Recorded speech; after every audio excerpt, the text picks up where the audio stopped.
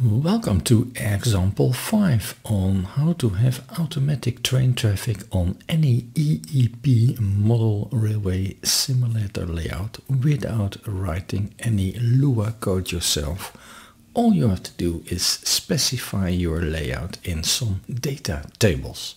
So far we worked with a small demo layout to have a look at the concept, but now that we know how to configure a layout, it's time for something more serious, like a real model railway layout like this, where 7 trains are happily driving around. By the way, this is the layout that I had in my house before I moved to a smaller house and did not have room for it anymore.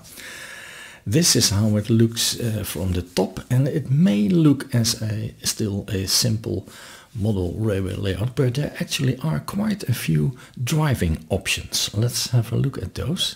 We can have a full round counterclockwise from the station back to the station, and in the same way we have a route that is clockwise for maybe 2 trains from station to station. And then we have all these industry areas where cargo trains or even a passenger train could shuttle from here to the station and vice versa, of course. And then we can also go all the way around from here through the station and then back to the other side and vice versa. And that's not all. We can also go from this industry area to this industry area and vice versa. And we could even go like this all the way around through this single track over there to the railway station.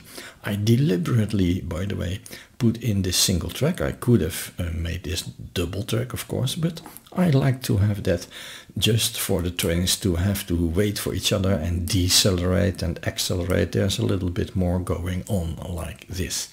And this is how it looks in EEP 2D design mode. We have so many stuff that it is now going to be impossible to prepare such a sheet with the numbers on. If you would like to know the number of a specific signal, all you can do is select it, then right click it, and it will show the signal number over there.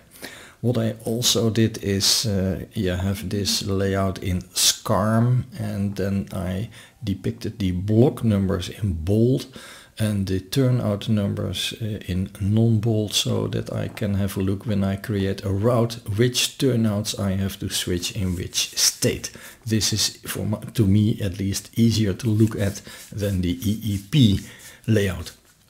We see also that we have 3 two-way traffic blocks over here, and one over here, numbers 17 and 18, and here we have 26 and 27 and 21 and 22. Those are twin sister blocks that we have to take care of. Well, why not have a look at the Lua configuration code?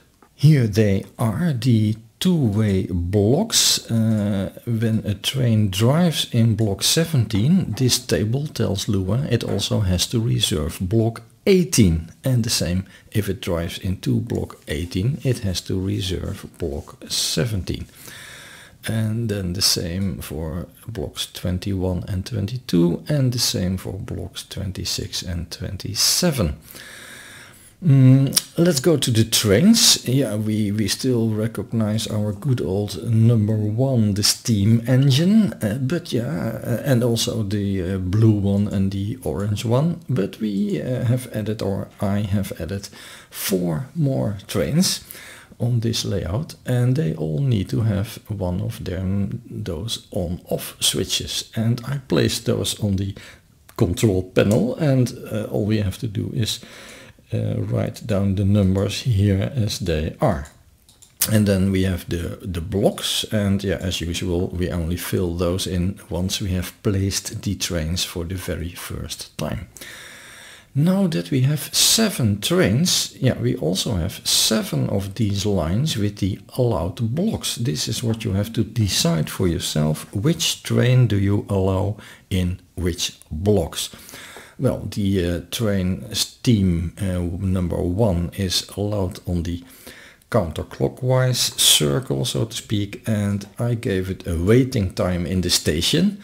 Then there are a whole lot of blocks where it is not allowed to come, and then all the other blocks where it is allowed, they have a 1, that is no waiting time. And this is what you fill in. It is all, you have to decide for yourself, what do you like to happen, which trains are allowed in which blocks and where not. And that is just some thinking that is involved on what you like to happen. And then we have the line with the block signals, 27 of them in this layout. Yeah, and all that we have to do is have a block signal in every block and write down the number here in this line and try to not make any mistakes. And the same holds for the signals that we have on our control panel that shows where the trains are. Make no mistakes. Then we get to our routes, the routes that we have to define ourselves. That table is, let's see, 43 routes on this layout. Well, we are not going to do all of them. Let's do an example. Let's do the route from 7 to 26 and then from 26 to 13. That's this picture over here, from one industry section to another. If we have a look at the route from 7 to 26, then the first turnout that we are going to pass is number 13, and it has to be put on branch. And then we come across turnout number 11, and it has to be put on branch. Then we are in block 26, and now we want to go from 26 to 13. That's over here. The first turnout that we come across is number 7, and that has to be put on branch. Then we see 21, which has to be put on straight. Then we come at 22, which also has to be put on straight. And finally, turnout number 18 has to be put on branch. And this is the way that you simply straightforward fill in every route between two blocks. All of them have to be in this table, and then all will be fine. Well, it may be a wise thing to test all of them before you start to drive with 7 trains, because if one of these numbers is wrong, then troubles will happen, and it can be difficult to figure out what went wrong. Finally, as usual, we have our main switch. The number on this layout is number 80, and then we have for the main switch the block signals and the memory signals, the states of green and red. That is all. Nothing has to be changed below this line. Let's drive some trains. This is the live EEP layout, and like this we cannot see the control panel. I prepared a couple of camera views, and one of them is the control panel. Let's just switch on that main switch, and all the 7 train switches are off. The final 3 of them are the cargo trains, so there it goes. One of the cargo trains on the move. Another cargo train, this yellow one on the move, and the final cargo train over there, that's also on the move. You can start or stop them individually, and they will do what you tell them to do. Well, let's just switch on all the trains. Why not? That's the most fun, isn't it? And let's go to camera, what was it, station 2. That is a nice overview where we can see everything that happens. And there's nothing more to tell, so just let's have a look what is happening with this train traffic, and we can try to follow what is happening here in this event screen. It tells every time when a train has arrived and when a train starts a new route.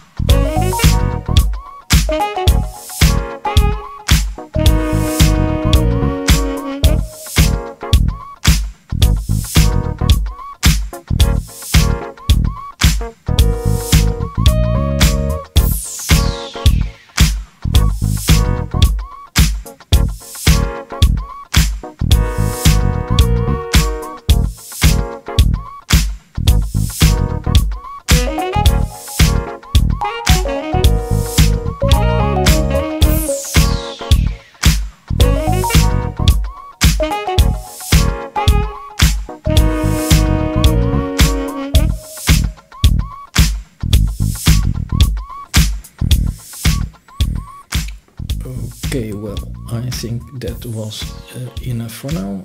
Let's go back to the control panel and switch off the layout. Always a good thing to wait until the trains have all stopped, and then we can close EEP and it will start up the next time without any trouble.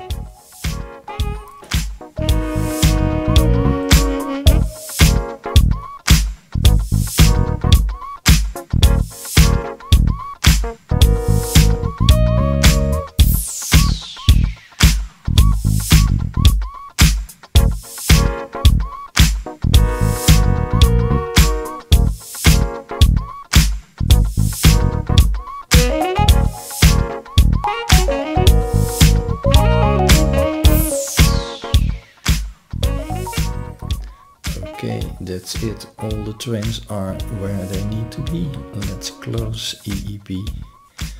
And thank you for watching, and maybe see you in the next video, of which I do not yet know the subject.